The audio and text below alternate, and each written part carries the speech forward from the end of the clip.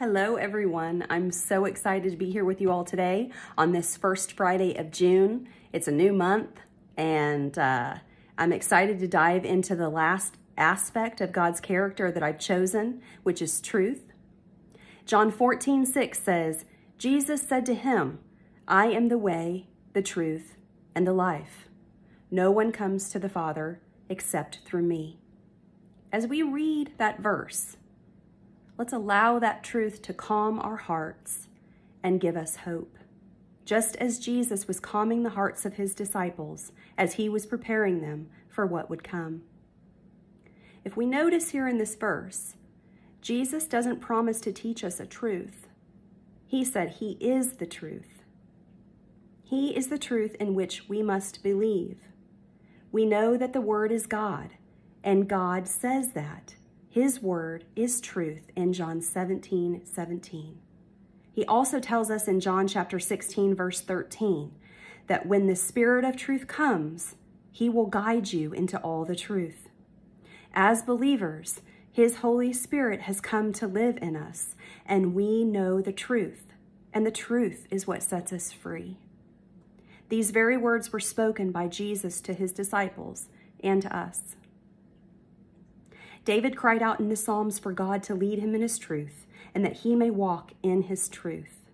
May that be the cry of our hearts, that we continually ask God that he leads us and that we walk in him, the truth. Ephesians 4:15 tells us to speak the truth in love. Jesus is truth. Jesus is love. And he tells us, be like me, speaking through the Apostle John in 1 John 4:17.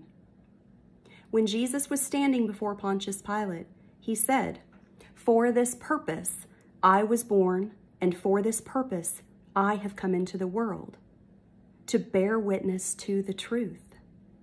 Everyone who is of the truth listens to my voice.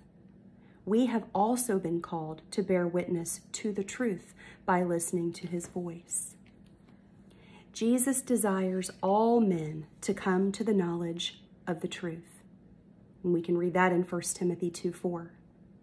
When we choose to live in unrighteousness or sinfully, we suppress the truth. Paul helps us to understand this in Romans 1 verse 18.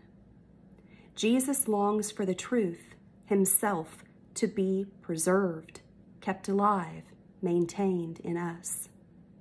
This is why it's so crucial that we renew our minds daily in his word, that we spend time with fellow believers that will encourage us in the truth, that we hold fast to his promises, hold fast to his character that never changes, and seek him above all else and walk diligently in love, joy, peace, patience, kindness, goodness, faithfulness, gentleness, and self-control. That's Galatians 5:22 and 23. And so as we go about our day today, and as we go into this weekend, I would like to ask us a question that we can just ponder on and talk with the Lord over. How can we use our time more diligently to share the truth with those around us? As we've been brought through another week in the presence of the Holy Spirit, we praise him for his love. We praise him because he is unchanging. We glory in his light. We are encouraged by his strength and comforted by his truth that we have grown in.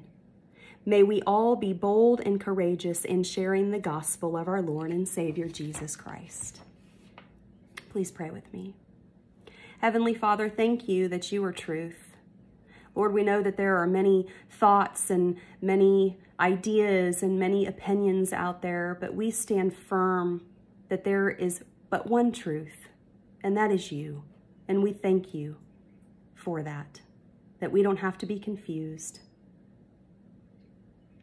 Lord, I pray and I ask for each person that's listening that you reveal yourself to them in a fresh way, that they would see and understand that you and you alone are all the truth that they need. Thank you for that. Bless us, Father. In Jesus' name we pray. Amen. Have a fantastic weekend, you guys. I'll see you next time. God bless you. Bye-bye.